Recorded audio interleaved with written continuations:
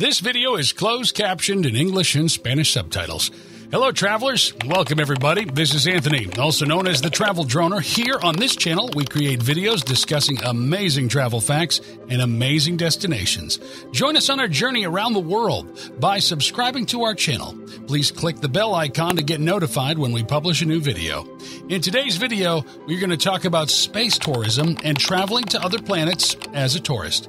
When I used to study science, studying space was always a very interesting and fascinating thing to do in school. So I imagined how amazing it would be to travel to space one day when I grow up, to watch the limitless galaxy with my own eyes, and most importantly, to watch planet Earth from space.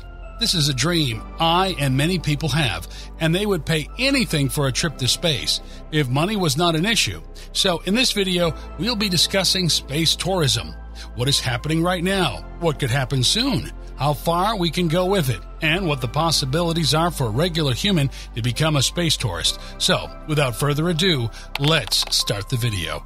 So, first of all, let's talk about the history of space tourism.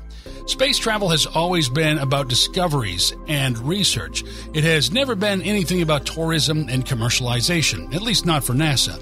NASA always has strongly opposed space tourism. The man who had the first steps on the moon, Neil Armstrong, was also known for discouraging space tourism. Still, some companies started to see a future market in this niche, and these companies and their approaches towards space tourism date back to the late 1990s. MirCorp was a private company that was in charge of a space station back then, and to cover their huge maintenance costs, they decided to visit the space station with some high-paying passengers. Denise Tito, an American businessman and former JPL scientist, were the first travelers. Tito was able to move his flight to the International Space Station, ISS, aboard a Russian Soyuz spacecraft when Mir was deorbited thanks to a deal between MirCorp and U.S.-based Space Adventures.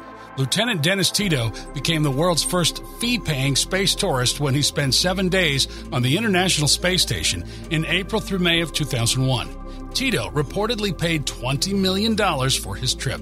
In April 2002, a South African, Mark Shuttleworth, was the second to tour space.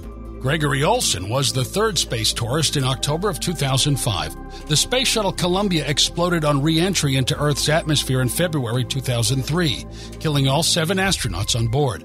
Following this catastrophe, space tourism on the Russian Soyuz project was briefly halted, as Soyuz vehicles became the only means of access to the International Space Station. Space tourism resumed once the shuttle returned to operation in July 2005.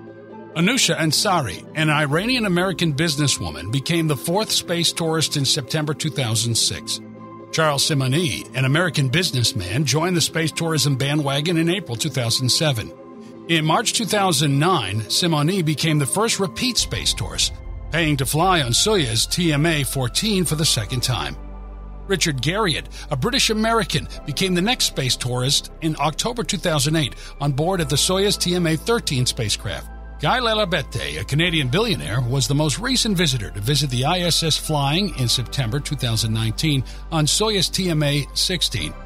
The British singer Sarah Brightman was supposed to be the third member aboard Soyuz TMA-18M as a space tourist, but she announced her withdrawal from training on May 13, 2015. The space shuttle shut down operation in 2011.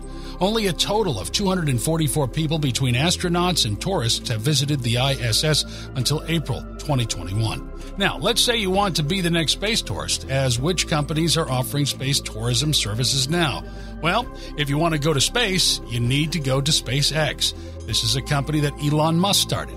He was one of a few people who have been working on space tourism for many years, and he has a feeling that space tourism will get regularized just like normal air travel.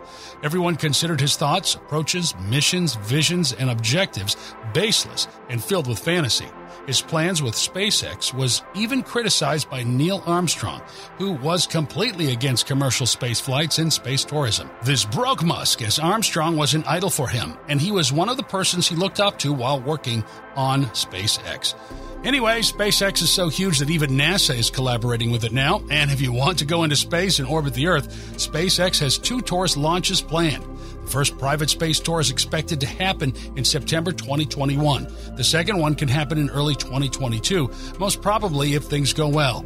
Billionaire Jared Isaacman has sponsored the first launch, and the second launch will be organized by Axiom Space. But you have to be a multimillionaire or even a billionaire to consider this trip. This trip is so expensive, more expensive than world tour packages you can get here on Earth. A trip to outer space and a stay at the International Space Station would cost you a whopping $55 million. The new pricing policy charges $5.2 million per person for ISS crew time to support a private astronaut mission, and $4.8 million per mission for integration and basic services, such as mission planning. The policy now charges between $88,000 and $164,000 per person per day for pre-staging food and other cargo on the station for those missions on NASA cargo vehicles and disposing cargo on those spacecraft. It also charges between $40 and $1,500 per person per day for crew supplies and $2,000 per person per day for food. This high cost has made many space enthusiasts take a step back from space tourism, as this creates a massive divide between rich and poor.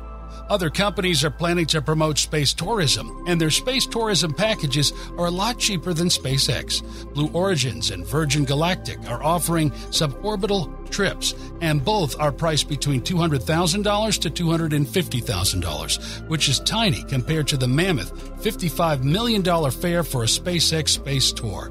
Now, these prices are very high, but still, because an unnamed individual offered the highest bid of $28 million for a ticket to space and a seat on the New Shepard, Blue Origin suborbital launch rocket, alongside the private spaceflight company's founder, Jeff Bezos.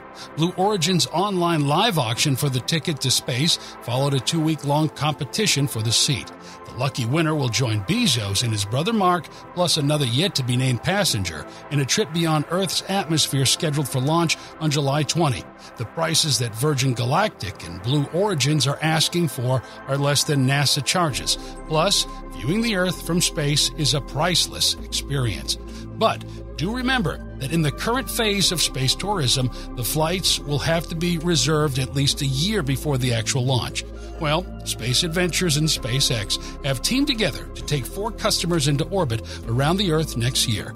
Yusaka Miyazawa, a Japanese billionaire, has booked a flight aboard SpaceX's Starship for 2023 and has invited 8 other people to join him.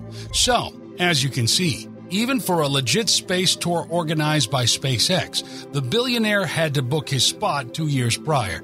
In that time frame, the passengers will have their health checked regularly, receive rigorous space training, and be told about the do's and don'ts while traveling to space. The dream for space tourism is quite far-fetched, as even the owner of SpaceX, Elon Musk, hasn't been to space yet.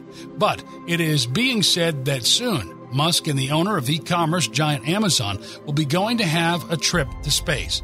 But people who do not like Bezos are signing a petition to leave Bezos in space, as Earth doesn't need him, they say. This is a story that we will cover in another video soon. So, now that we know that a space trip in which the passengers will orbit planet Earth and visit and stay in the International Space Station is very much possible, and this will be normalized in the next 5 to 10 years. But what about Mars? Is a trip to Mars soon possible? Well, no. Right now, there are only rovers going around on Mars, and they are just sending pictures and videos of the Mars surface to give the people at NASA an idea about how the conditions are, and it will be safe to land on Mars. The first crew-based Mars mission is expected to happen in 2025, but this will just be the first step to Mars. Doesn't mean that after humans will finally land on Mars for the very first time, it'll be possible for normal rich tourists to tour Mars for fun and, well, exploration.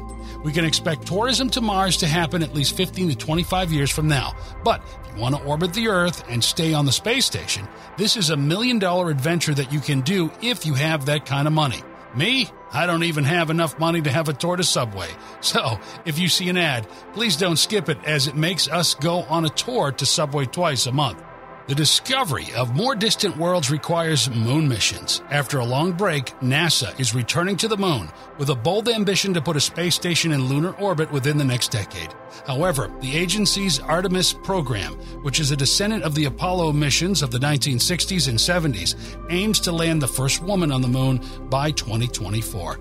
Extended stays on the moon provide the knowledge and experience required for long-duration space flights to other planets. In addition, the moon might be used as a forward base of future missions from which people can learn how to renew key supplies like rocket fuel and oxygen using local materials. NASA is also inviting the support of the corporate sector to get to the moon. It's given 3 contracts to private firms researching on human-rated lunar rovers, such as Blue Origin and SpaceX. The core of the Artemis mission, however, is Orion, a new cutting-edge spaceship. Anyways, real life is quite different from Hollywood. Even though Hollywood has taken us to Mars multiple times and made it look easy to go even near the black hole, none of these things are easy to do, especially commercial space flights. Operations to Mars is a thing that we might see in the next 15 or even 25 years. So, no need to keep your hopes high for a potential trip to Mars. That's all for today. If you like this video, press the like button. Also, if you are new to this channel, please subscribe to our channel and press the bell icon so that you can get updated whenever we post a video on any important updates. Till then, see ya.